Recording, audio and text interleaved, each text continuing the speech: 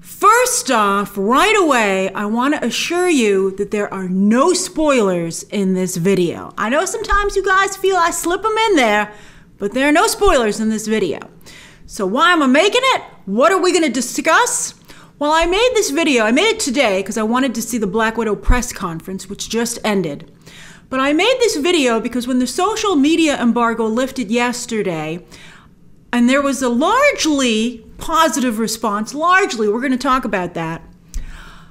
A big question that a number of you had for me was, well, Grace, I'm glad that you have something positive to say about Black Widow, but is this Wonder Woman 1984 all over again, where the initial reactions are really strong and then we just descend into hell? I think that's a valid question. So that's what this video is going to basically address. And I think it's not only a valid question, but an interesting question about female-led actioners and what the situation is. And I think there is a way around it. I think there is, but only if Hollywood starts to pay attention. But we're going to pay attention! So this is just the beginning of the Black Widow conversation, which now spans 3 weeks because Disney started the conversation ridiculously early. At the end of the video, I'll also tell you why they did that. And I know it's frustrating for many of you. You're like, why are we talking about Black Widow now? The movie doesn't come out until, well, July 7th in some major countries. So mark your calendar for spoilers. And also, I'm under embargo. But other reviewers, people who've seen the movie as early as I have, they're breaking embargo. Some of them really aggressively, like, wow. And a picture of the movie is starting to emerge this early. And I think people are testing the waters for negativity. You know, the people who've seen the movie. I think you can see it on the edges. People kind of like, because it's Marvel. And, historically, no one's ever had anything bad to say about Marvel. So I think you see it right now on the edges. People are trying it out, floating it out there. And I think that now that because I've seen the movie, I think that the negative momentum is only going to grow over the course of the next 3 weeks and the weekend that the film opens, and probably the week after.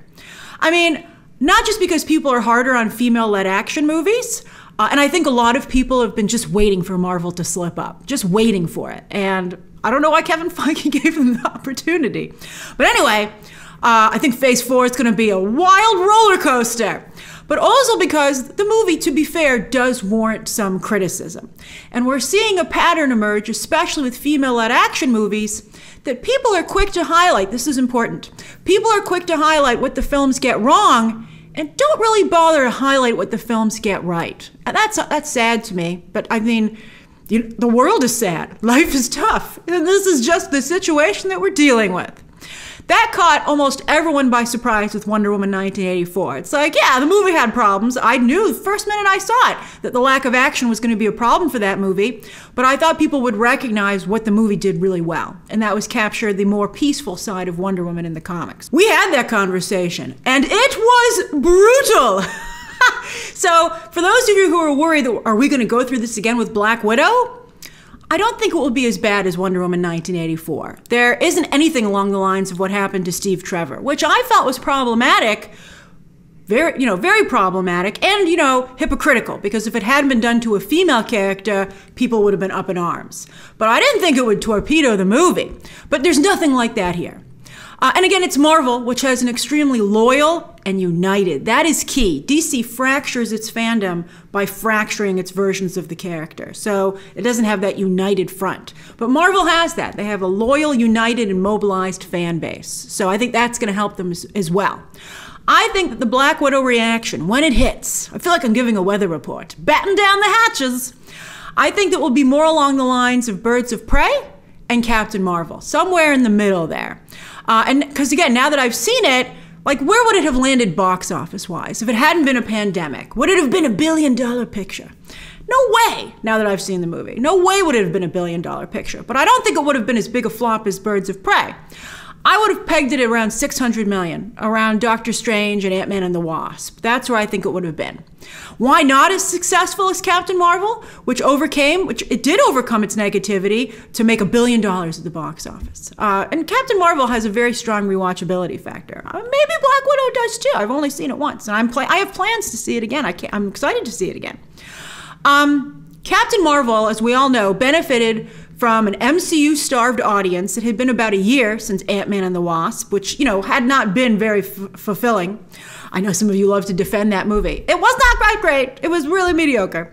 And also, Captain Marvel was an Avengers Endgame appetizer. And they had told us that it was going to really play into the movie. It didn't really. But, everybody thought that was the case. And people were just excited about Endgame coming. And so I think that really, it was like a party. Now, we have had another MCU break as well because of the pandemic. But Disney Plus has had us eating good when it comes to Marvel for 3 shows now. And in fact, Loki will still be releasing when Black Widow comes out. So Black Widow will not be your only source of MCU entertainment.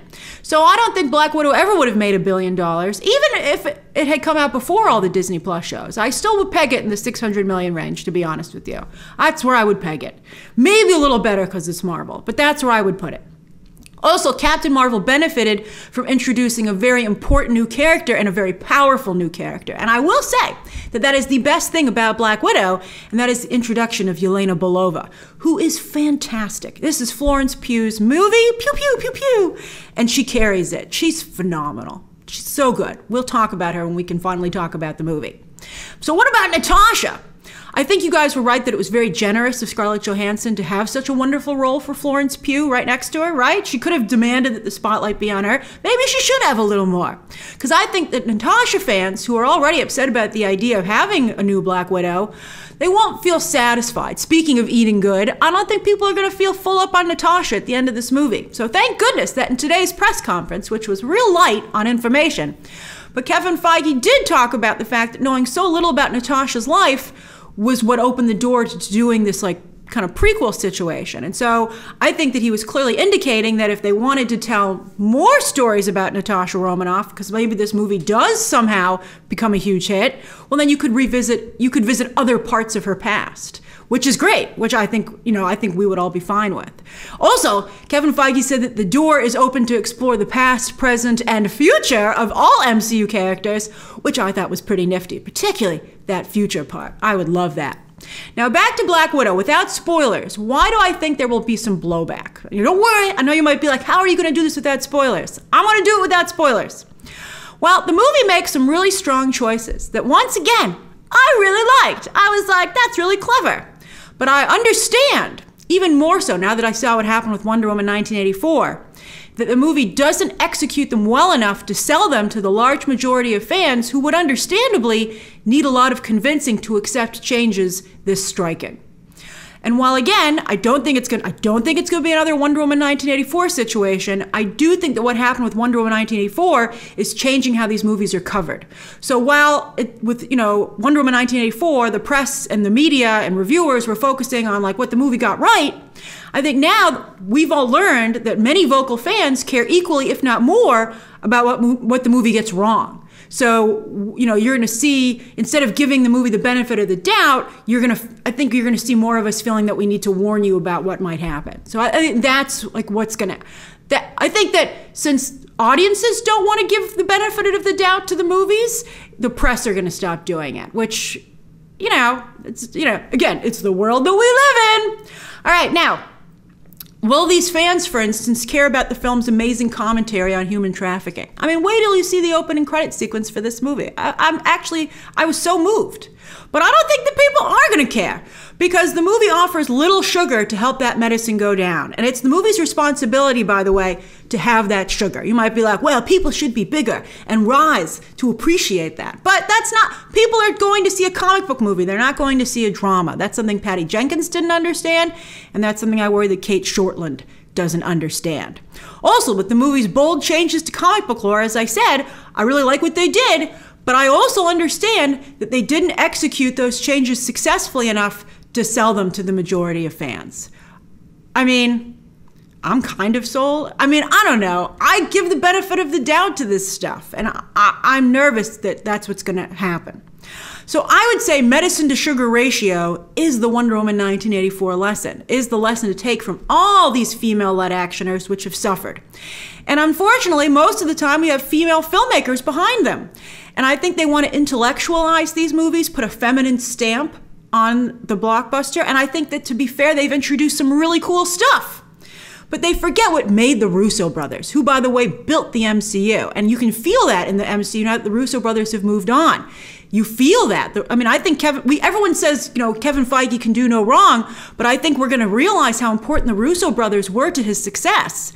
The Russo brothers knew how to dole out the sugar, to dole out the candy piece by piece throughout the course of the entire film. Now, I also want to say, when it comes to women directors, they're doing great things on streaming. So I'm not quite sure why it's working there and not in movies. It might be the extra running time. It might be there because female directors have so much more time to introduce the character development that they want to, but then also there's still time to do the world building and the action that fans really want to see. And fans have still even been a little disappointed in the shows. Feeling they weren't getting enough. So this is something that I hope this is a note that all franchises are taking. Basically, I will tell you the first act of this film is really different, unique, and thrilling. Great action. I really appreciated it. The second act is pretty standard. Lots of talking, like a lot of talking. Like I was like, it's too much talking. And then the third act is sadly a CGI mess. And what do I always tell you? It's how the movie ends that's going to color how people see it when they remember, when they think back to it. And so that's not the place to mess up in the third act. And there is an end credit scene, but it's not amazing enough to make people forget the things that maybe they won't care for with the movie. So we'll see. So finally, why is Disney starting this conversation so early? Well, it's because they're releasing this film right after the 4th of July. And most of the American press and the cast and the industry will be on vacation. I mean, you might be like, that's just one country, man. Well, it's the biggest or second biggest box office in the world, and everyone who runs the junket, all the representation for the talent, all these people want to go on their 4th of July vacation. So the screenings, the interviews, the press conference, and the reviews need to be all written up and published. And people need to be around to read and watch that coverage because you guys are going to go, the large majority of the audience is going to go on vacation as well before the holiday window takes everyone offline. So that's why you're seeing it happen so early. That's why that's a tough release date. And I hope we'll see for Black Panther, which is going to have the same situation next year, Black Panther 2. I hope maybe they're like, maybe we started the conversation too early. Although Black Panther 2 is going to be so good. Now, as for the release of this movie, I'm going to walk you through the schedule so that you can prepare yourself mentally and online on how to avoid spoilers. So this movie actually hit several big countries 2 days early on July 7th. I'm talking the UK and Hong Kong, big social media centers. So spoilers are going to explode online. Then the movie hits theaters in the United States and North America that are open, and most theaters are at this point, Thursday night. And then on Disney Plus, it'll be available the next day. And all bets are off when it hits the streaming service. And people will want to talk about this movie, and largely about what it gets wrong, because it's so striking. And what it gets right, the movie gets a lot right, but what it gets right is very subtle. And that's again, another lesson of Wonder Woman 1984. You just can't be subtle with the good stuff. But again, we'll see. We'll see what the Marvel effect is. This is a great test, as audiences are usually kinder to them. But they weren't kind to I think that there is definitely a contingent of the online commentary that's going to go hard after this movie. I'm not looking forward to it. I feel bad about it. I don't think it's totally fair. So that's unfortunate. And I think that again, this is the reality of female-led actioners, that they're under a larger, harsher microscope. And I think that it's something that these movies need to start understanding, and they need to work to outmaneuver it. Because it's, you can write it off as toxic fans, and in some cases it is toxic fans. But they're still there. There is nothing you can do about it. They're not going to go away. And I'm beginning to see something emerge. I'm beginning to see a pattern emerge of ways to get around this. Like, all these movies were made at the same time, so they couldn't learn from each other's mistakes. Even though Black Widow is coming out much later, it's because it was delayed. I can see it starting to emerge as to how to get around this, and we will definitely be discussing that once Black Widow is released. So, and discussing the movie in general. So, good luck out there avoiding spoilers. It's going to be rough. 3 weeks is a long time, and so that's my early discussion of Black Widow and whether or not it'll suffer the same fate as Wonder Woman 1984. Again, I don't think it will. It'll be somewhere around Birds of Prey and Captain Marvel. So I'm curious, as you start to see the picture emerge, where are you pegging the movie? And what do you think of female-led actioners? Are you starting to see where they're all messing up in the same way? It's really fascinating. And again, we'll discuss that when we get to the actual release of the film. All right, share those thoughts down below, subscribe today, and of course, as always, you can check out some more videos right now.